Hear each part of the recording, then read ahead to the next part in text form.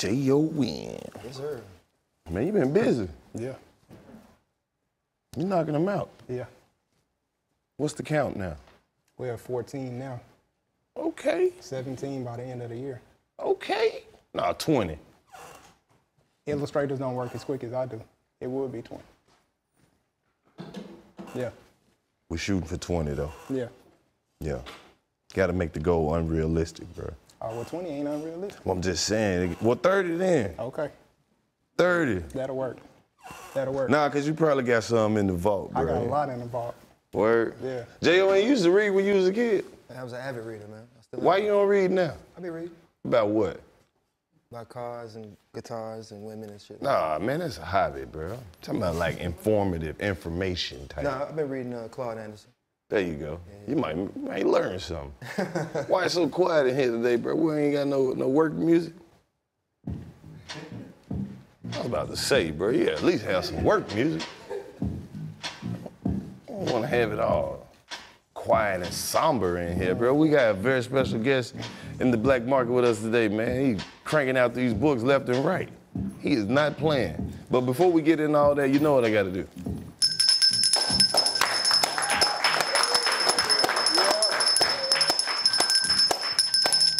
You know what that means. I know what that means. The black means. market is open. That's to let people know the black market is open, and it wouldn't be a black market if we didn't have us, you know, at least a little corner bookstore where we could grab something for the kids, you know, to further the education. So I had to reach out through, you know, through all the channels of people that I know. We was just sifting through greatness. Bro. I was like, who write them children's books? Found my man Jacob Grovey here with us today. Yes, sir. Bro, it's crazy that you in here today with the books, man. We was just talking to Boosie about getting some children's books. Some little Boosie children's books. Now that'll go hard. Hey, I done reached out to him. Word? Man, as soon as I saw it on the episode, I reached out to him. Man, we're gonna see what we can do to put that together. What you bring us today, man? So right now we have the majority of the collection. We got one missing right now.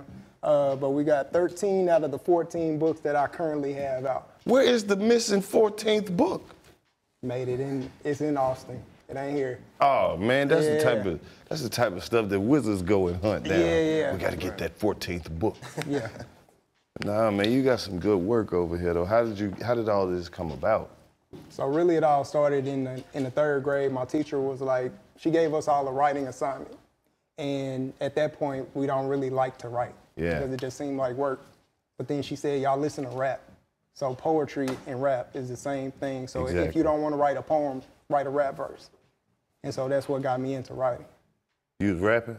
No, I wasn't rapping. But I wrote a rap verse that started everything. A rap verse started all this. That's what we talk about a lot on the show, man, just the impact of the culture and, you know, just making things relatable. And you got I see you got a lot of topics and subjects in your books, you know, that, you know, black kids will be able to relate to. Yeah. So part of the whole thing, though, is like when you growing up, if you watch cartoons, especially back in the day, you watch cartoons and you see old stuff like the Flintstones or you see the Jetsons, you're like, okay, so black people weren't in the past and they don't see us in the future either. Right. So if you a black kid and you watching this, then you start to doubt yourself. They don't value me.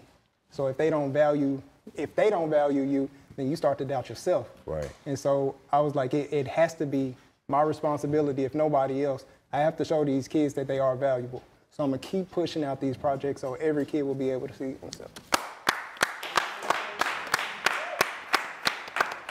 Man, I love it. Who were some of your favorite authors growing up? So growing up, I kind of watched and read a bunch of people.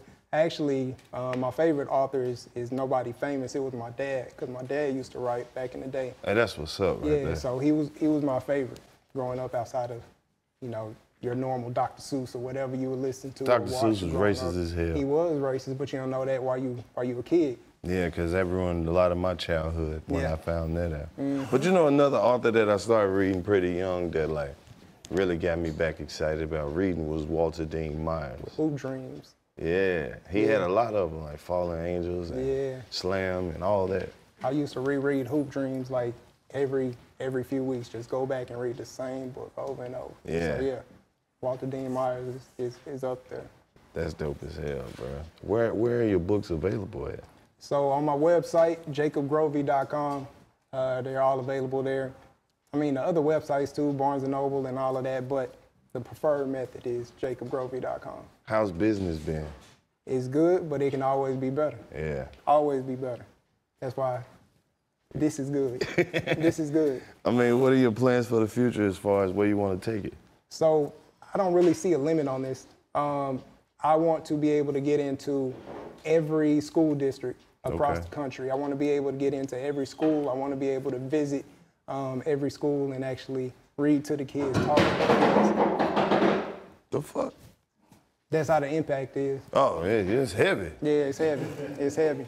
But I figure the more people that I can reach in person, then the more people will be inspired to continue moving. Because like I said, not only with the cartoons and stuff, but if kids are reading and they start off, most of us do start off reading stuff, but then you don't see yourself in the book. You're like, what's the point of me reading? I'm not in the book. Hey, that's a deep metaphor right there. I hope somebody caught it. What's the point of me reading if I ain't in the book? I'm not in the book. So you stop reading. So by the time you get to be 10, 11, you done. Right. You only read when you have to. Then you get out of high school. What's been the process as far as getting into the school districts and stuff like that? So it is a very difficult process. So you normally have to have somebody in the district already. I've been reaching out to everybody individually. Bro, this is the black market. We got somebody in the district. Somebody is in the district. Somebody gonna see this and reach back because they in the district. Bro, don't even worry about it. We got it covered. Yeah, so that's what it is, reaching all of the individual districts, reaching the librarians, the media center teachers or whatever, and let them know, hey, I have these books that your kids would like to read, here's why.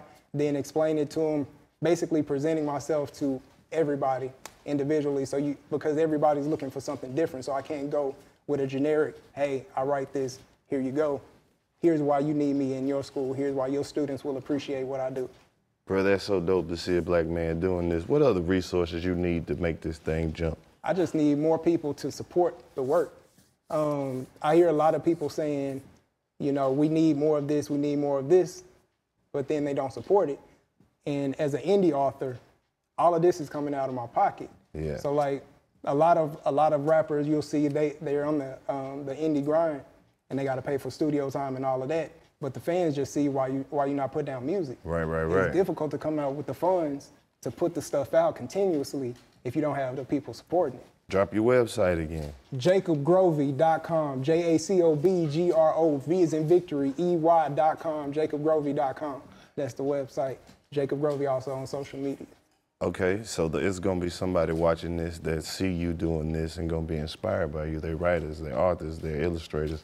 What advice would you give to somebody coming behind you in your industry? Write the story that you want to read, because I can't write what you want to read. And if I try to write what you want to read, then I'll fail. But if I write what's missing or what I think needs to be out there, I will connect with an audience more efficiently. Right. Because somebody will say, okay, he's writing this. This is genuinely how he feels. Let me see what he's talking about. I can't write what Karlous writes. You're right. Tell me about some of your books that you got here. I want to talk about this one, With Mom. With Mom was actually co-written with my mother, and it's a tribute to my grandmother. You gotta show some love to all the moms, man. Yeah. So my mom wanted to do a tribute to my grandmother who passed back in 2000. And she wanted to talk about how she grew up cooking with my grandmother. And I told her I was gonna make her an author, but you know, she didn't believe me, but she supported me because that's my mom and that's what moms do. But then when it came out and she saw it, you know, it was one of those moments where I'm not able to buy her a house or anything yet, but I was able to see how touched she was by that tribute. And that sort of thing is something you can't pay for. Yeah, it's priceless. Yeah, Yeah, so you have that. You have The Adventures of Austin. This is actually inspired by my niece. And I told her until she turns 18 years old, I'm going to keep releasing those. So by the time she's 18, she's going to have a whole series of books that she's already taken to school. And here's what my uncle did for me. Here's part of my legacy. So she got phone posits on. I love it. Exactly. What else we got? We got a whole bunch of different stuff. Petty doesn't pay. Exactly. So it's in the form of a children's book, but it's actually for adults. Petty doesn't pay. There's another one. I'm not one to gossip, so you didn't hear that from me. That's hard. Yeah. So both of those. The fair isn't fair. Yeah. Everything teaches a different lesson. The Fair Isn't Fair talks about patience. The Pig, the Lamb, and Mr. Feathers talks about anti-bullying. That Adventures of Austin back there is Dino Land, so you learn about dinosaurs. Here's another one that talks about animals. This one going to space. This is actually a collaboration. If you need a shoe plug, holler at me later. I love a shoe plug. Yeah. Kicking It sneaker store. Kicking It is a sneaker store in Austin. That's my family store, so for real, holler at me. But that's a collaboration with them. Martin Started Kindergarten was a book that somebody basically asked me, hey, do you have a book for kids starting kindergarten? I said, no, but I'll write one for you. So the next day I had that written. So when I say that I have a lot of books in the vault or ready to go, just the illustrators.